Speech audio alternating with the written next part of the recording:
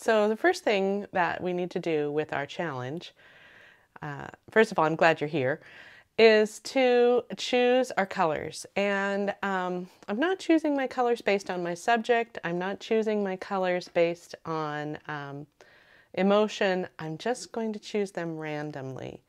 And so there are several ways you can do this. You can just close your eyes and grab tubes out of a drawer. You can choose based on color families, so you can choose one red, one yellow, one blue to make it a little easier on yourself. You can, if you're painting in watercolor or pastel, you can collect, well, for instance, in watercolor, all your paints might be in a palette. So write down the names of your paints and then draw those out of a hat. And so we're going to choose 3 colors plus black and white. So here we go. I'll work with acrylic today, and I'm just going to close my eyes and wrestle around in here. Oops, dropped one on the floor. And grab a couple of tubes here and one more and see what I got. All right, I have Titan Mars Pale, which is kind of a red, light blue permanent, and Turner's Yellow. That ought to be interesting. A pretty high-key painting it's going to be. And you should see what I have selected to paint. That's right here on my iPad. This is a scene from France, which has a lot of strong darks, so this ought to be an interesting transformation. Get ready, get set, get going. Okay, so you can see I have my colors squeezed out. White, black, Titan Mars Pale, light blue permanent, and Turner's Yellow. These are Liquitex and Golden. And I have my image drawn out on my paper. So let's have some fun here. The first thing I want to do is to establish my color temperature. And since I have more warm colors than I have cool, I'm going to keep this painting fairly warm. And instead of putting the red pants on this figure, I'm going to put blue pants on him and see how that looks. So we'll just give this a shot. I'll start with a fairly neutral. Orange and blue make kind of a neutral color, but I'm going to warm it up just slightly with the yellow. There we go. And get some of this color in. That's pretty green. Maybe get a little bit more.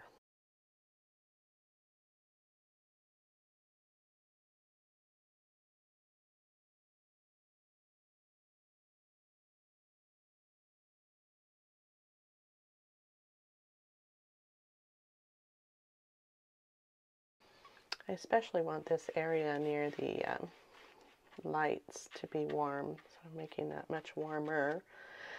And when you're working in random colors like this, the interesting thing is that these subtle variations in color can be sometimes the most interesting. Paint right around this figure.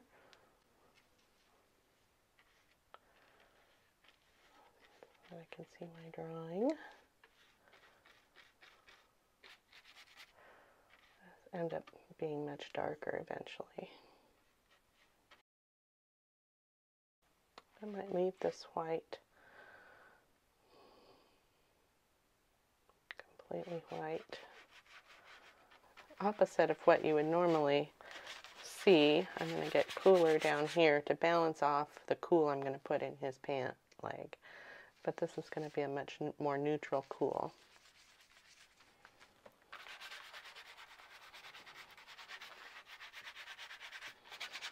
With acrylic, you really have to push the paint around a little bit to get it to blend. So I'm using this bristly brush.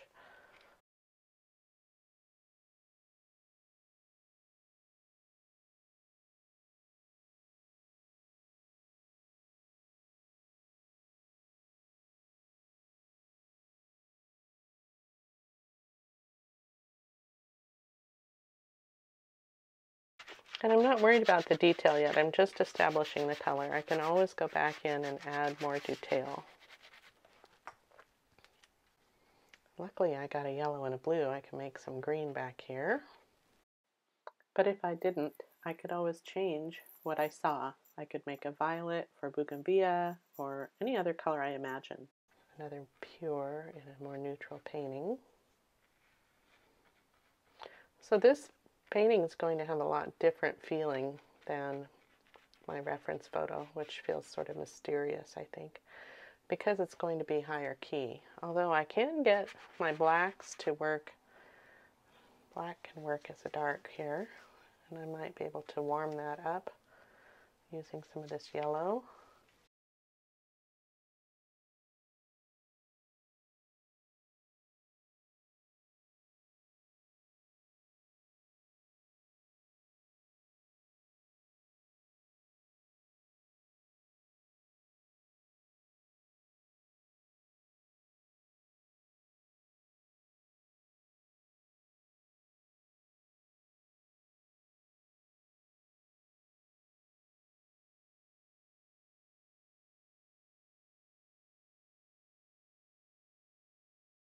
I'll just make this darker and darker.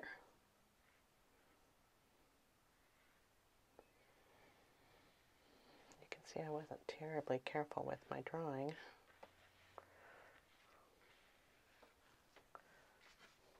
Just wanted to give you a quick heads up on how to get away from the local, what they call local color, and that just means the color that things actually are.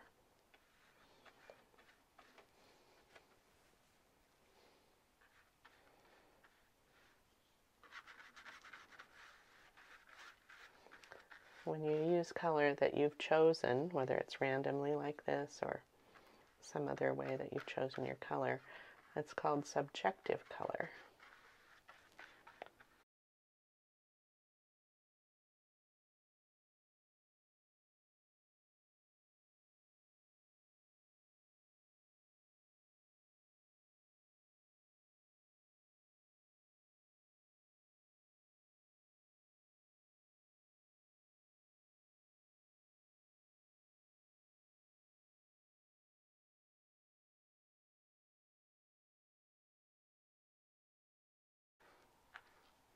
It's amazing how many different variations of color you can mix with just a few pigments.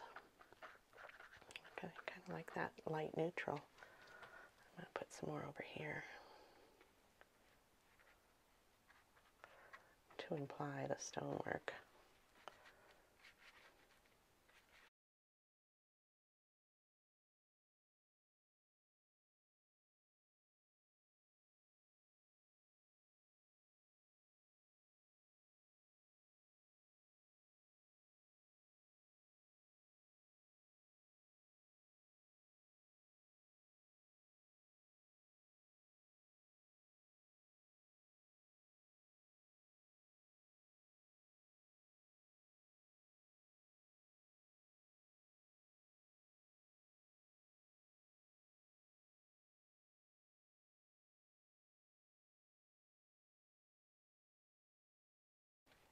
I'm just going to paint right through what will be the feet on these figures.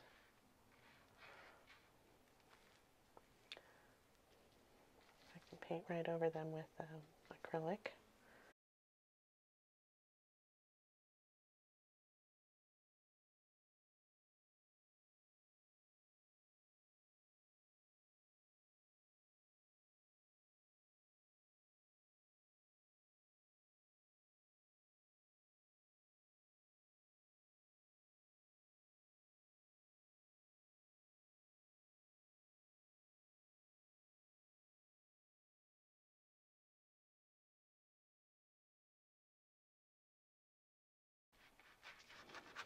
And I'm not worried too much about getting it exact. I just want to get the feeling for the subject and give you some idea of how this might work in the field. And I'm getting quite a glare here on my wet paint. I have to stop, take a brief break.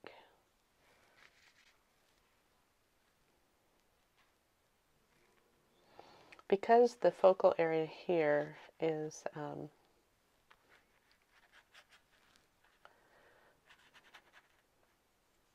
in the upper left, I'm also going to bring some of this texture down here to balance it out.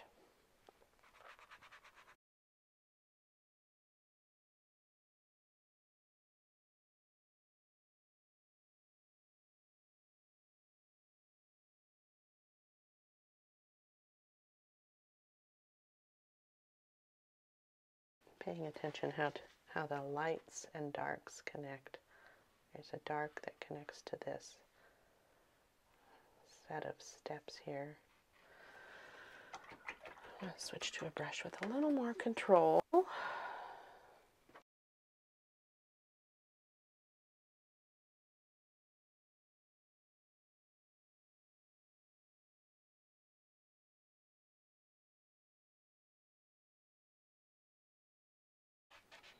One of the things that drew me to this image was how this walkway meanders back into that narrow tunnely thing.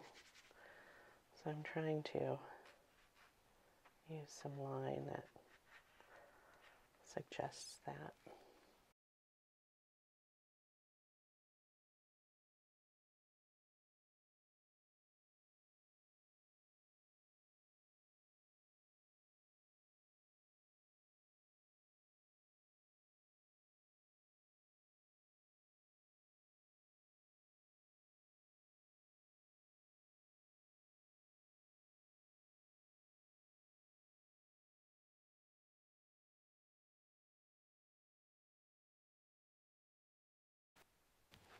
Man, I just cannot see with the glare. Maybe if I hold it like this, I guess you guys can just still see.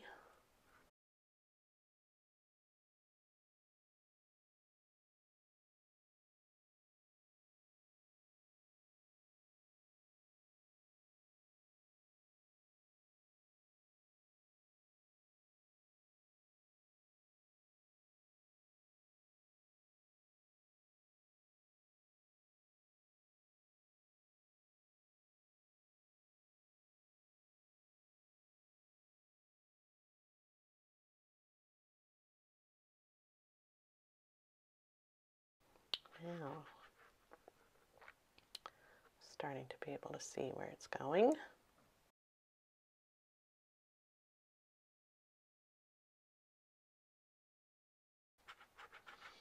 You'll notice me starting to kind of work all around the page, not just focusing on one, bringing one area to finish. I am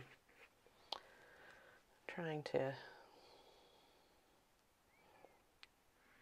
keep it in play all over. At about this time, I realized that the whole painting is actually pretty cool, and my warm accents are going to have to be near the figures in the focal area.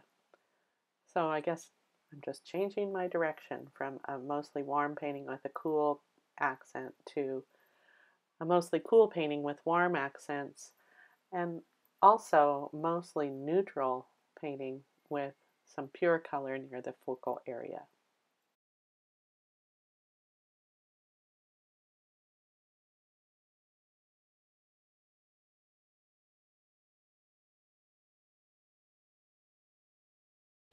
Already that green is standing out from the rest of the image. And what I'm doing here is just sort of softening all that texture from working on the cold press. I want some of it to have texture, but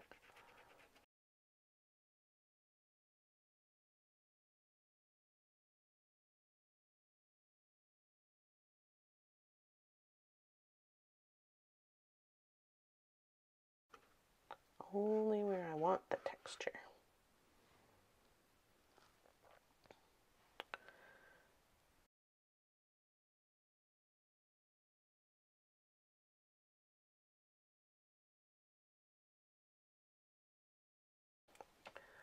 I'm wanting it to be warm but dark, and I do not have a color that wants to be warm and dark.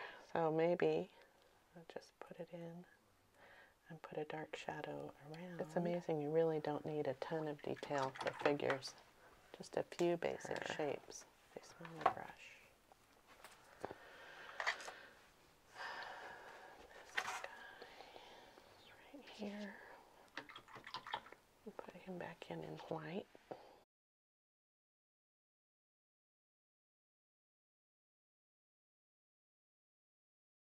Paint around his hand a little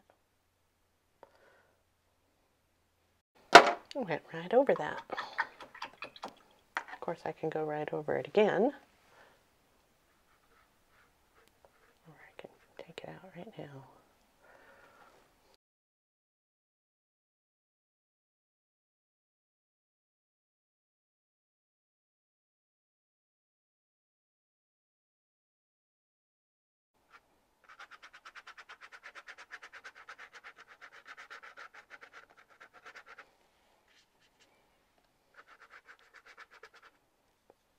All right, time for the blue pants now.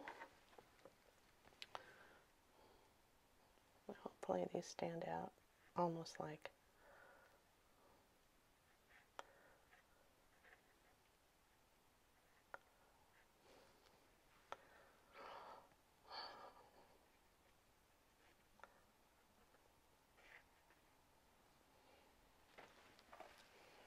it's pretty blue. I might need to gray him down a little bit up here.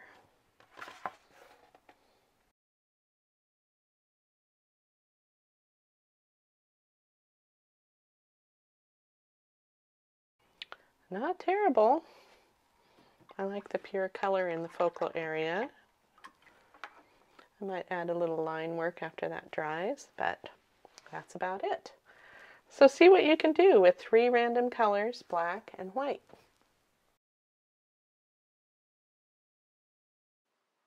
Thanks so much for joining me. I hope you enjoyed watching this painting come to life. Be sure and visit my website, rutharmitage.com, and I'll see you soon.